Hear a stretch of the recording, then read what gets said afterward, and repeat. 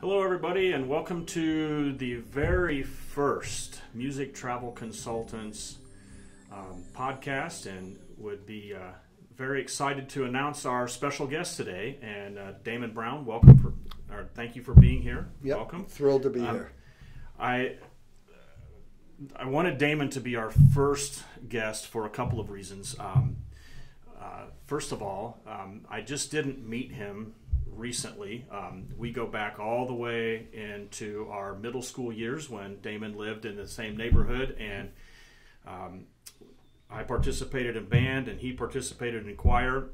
He became a famous, nationally acclaimed choreographer and judge, and I'm just a dude. So anyway, wanted everybody to know that. But Damon, tell me a little bit about how you got into show choir and how you started choreographing show choirs, and what does that look like for you today? Well, I joined show choir when I was a sophomore in high school. A girl named Lisa Carpenter that I had a crush on, who was probably in your class, she asked me to audition, and she was a cheerleader, so of course I said yes. Of course. And I joined show choir, was in it for 3 years. We had a choreographer who really worked hard and was a super sweet lady, but she didn't really know the field of show choir. And so as a senior, I asked my director, Mrs. Kiesling, if I could do a number, and she allowed me. And it went not terribly. And so she let me do more the next year. And so that was back in 1982. And now fast forward 38 years later, and I've been able to work with about 75,000 students across the country, and have been able to choreograph in France and England and Canada, and with probably about 200 schools altogether now. I still work with about 25 schools, and it's been a huge blessing. And it's kind of my life's mission field. And it's also how I became aware initially of the reason why we're here today. A couple of years ago, I noticed some of the work that you were doing with Heart of America and some of their show choir competitions from an adjudicator and a clinician standpoint, and some of your groups going. And following you on Facebook and seeing how important it was for your groups to participate in that event. And then recently, Music Travel Consultants has been very fortunate to have purchased Heart of America because first and foremost, we believe in their mission statement. And so just so that you know, when we were going through that process, knowing that you had been involved over there and knowing you personally gave me a level of comfortability and kind of a tug that this was a direction that we should go, and we're so blessed and thankful that that's happened. And the one other thing that I know that you had worked with Heart of America was with the Thirst Project and Heart of America's involvement in that. And can you describe that, and then how this all came together with Music Travel also? Sure. I had a student in 2006 graduate from Franklin Central High School in Indianapolis, a student named Seth Maxwell. He was a great show choir kid, a soloist, and was fearless. Fast forward a year and a half, he's 19 years old. We're sitting at a restaurant, and this kid has the audacity to say, "Oh, hey, Damon, I'm so excited to tell you I'm starting a national charity." Right. I'm like, don't ask me for money, please. Could you sponsor us monthly? He asked me for money. Sure, Seth, I'd be delighted to sponsor you monthly. As any good teacher would. As any good teacher would. And so I thought, well, this will be short-lived. And the organization started when he and 7 of his closest friends from college saw and heard and learned about the global water crisis, which I'll talk about shortly. And they bought $70 worth of water at a Costco I think it was a Costco, might have been a different grocery, but I think it was a Costco. And they went to Hollywood and Vine, and they set up just a little stand, probably illegally, on Hollywood and Vine, and they passed out free bottles of water and asked people for donations. And they were able to turn $70 into $1,700 that day. Well, originally Seth thought, okay, I'm just going to mail $1,700 to a water charity and we will have helped some people. But on that day, a couple people said to him, would you come and tell our school what you've told us about the global water crisis? He was like, well, yeah, sure, I can do that. Those schools raised $12,000. And they gave him that money, and they were like, so who do we make the check out to? And Seth kind of said, well, Thirst Project. And Thirst Project was born. And now you fast forward to 2020, and we have now built well over 3,000 projects in 13 countries, giving about 420,000 people clean water for life. We are supported by celebrities that include Adam Sandler, Drake Bell, Angela Kinsey, and Jenna Fisher, and Kate Flannery from The Office, Andy Grammer, Gavin DeGraw, Dove Cameron, Jennifer Garner, Kristen Stewart, and Ansel Elgort, and a bunch of others. And a 19-year-old show choir kid made this happen. And so I started volunteering for him, just purely volunteering. And I would go to schools and tell people about it. And sometimes people would say, oh, well, we'll give a $100 donation. Our choir will. Oh, that's so nice. And in 2016, I said, I want to go to Swaziland. It's now Eswatini, same country. The king renamed it. I said, I want to go to Swaziland with you. And so I went with him.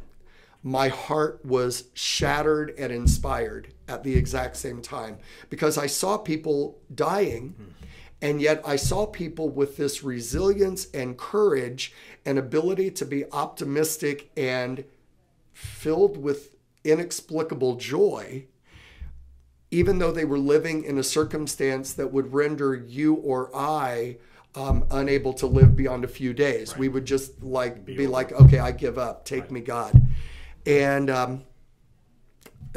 right now there's 600 million people around the earth that don't have access to safe, clean water. And that means children as young as 8 are forced to walk 3 and 4 miles one way each day, carrying these filthy jerry cans. And they're filthy because the water that they have access to are from ponds and streams and rivers, and in some cases puddles. And so children will get this water from these filthy water sources, and they'll bring it back to their village, and they have to share it with their family. And so first of all, there's not an adequate water supply. They don't have enough water to drink.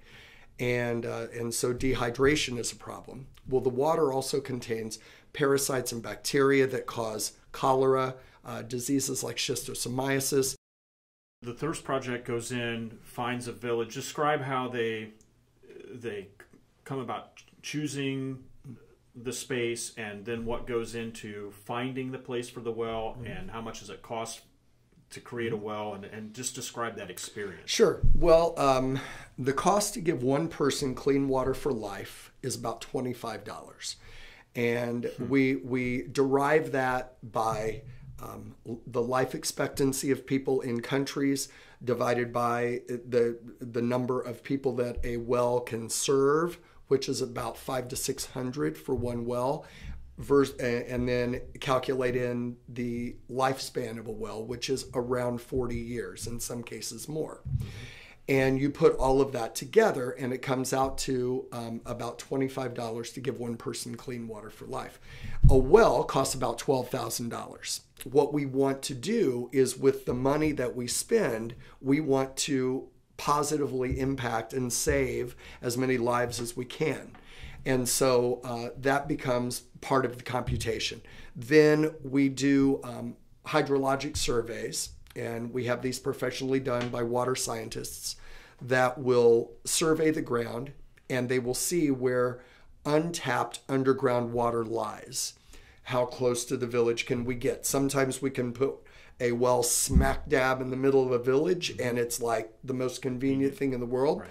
Sometimes a village that maybe had to walk 3 miles one way every day for water, maybe the water source that we find still makes them walk a half mile each way, but they're walking way less for water that will save their lives.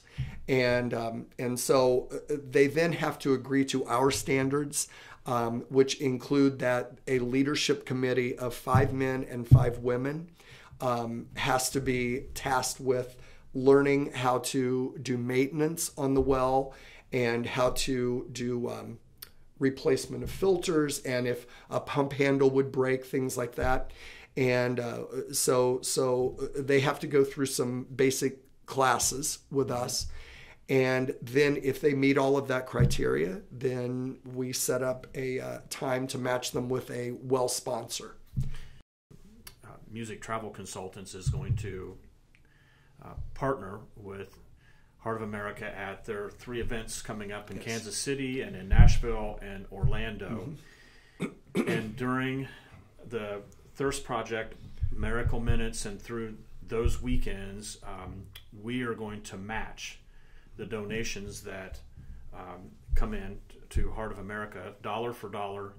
And between the 2 organizations, we're going to commit to doing 1 well each of the next 3 years. We are so honored to be a part of the Music Travel family now, and that you are going to take Heart of America and continue the tradition of excellence that it's already established, and over time to even build it bigger and greater. All of us at Thirst Project are just incredibly humbled and grateful to be on this journey. And we're hoping that as people that do Music Travel Consultants trips and participate in things that you sponsor and things that you're involved in, that schools, that marching bands, that pep bands, that concert choirs, that adult travel groups, church choirs, that they will learn about what you're doing, want to find out more about Thirst Project. And we are not limited to just show choirs participating with us. We actually already have a marching band doing events with us up at Carroll High School in Fort Wayne, Indiana. We have middle school concert choirs participating.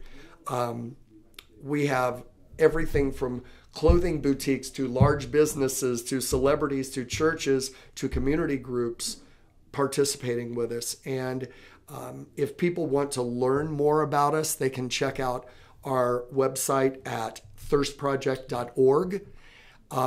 They can text the word thirst to 97779 and they will receive updates on our work. And they are free to reach out to me personally at Damon, that's D-A-M-O-N, B as in Brown, Damon B at thirstproject.org, and we will plug you in. And your school, community, church, or business, or even your family can get involved in helping save lives through the basic human right of clean water. Great information. Thank you so much for being here. This has been Damon Brown, and my name is Mark Harting, and thank you for viewing.